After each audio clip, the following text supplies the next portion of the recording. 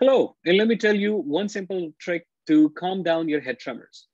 The most common cause of head tremor is what we call dystonic head tremor.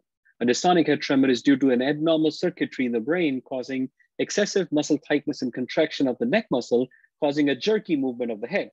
That movement could be a side-to-side jerky movement called a no tremor, or could be a downbeating head movement called a yes tremor, but it's often mixed.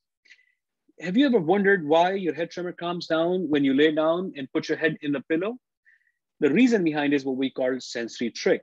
The fancy name for it is geste antagoniste, if you're French inclined. A sensory trick is basically a way to fool the brain circuits in thinking as if your head is supported in some way, shape, or form. Why exactly it works, we're not very sure.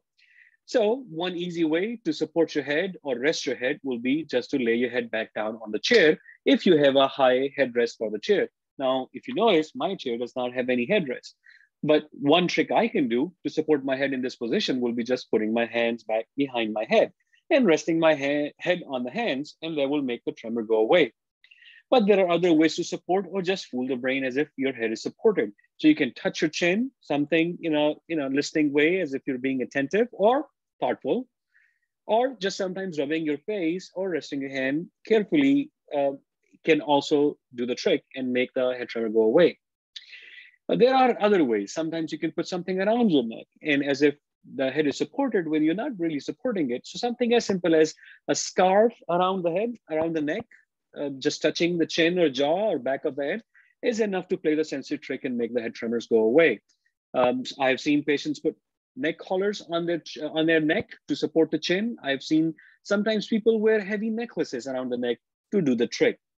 There have been some other ways, some less common and crazy ways that have been described to play the trick. I've had patients who were chewing gum in their mouth was enough to cause a sensory trick for their head tremor, or having a wooden stick like a toothpick in their teeth clenched can cause a sensory trick, and so on and so forth.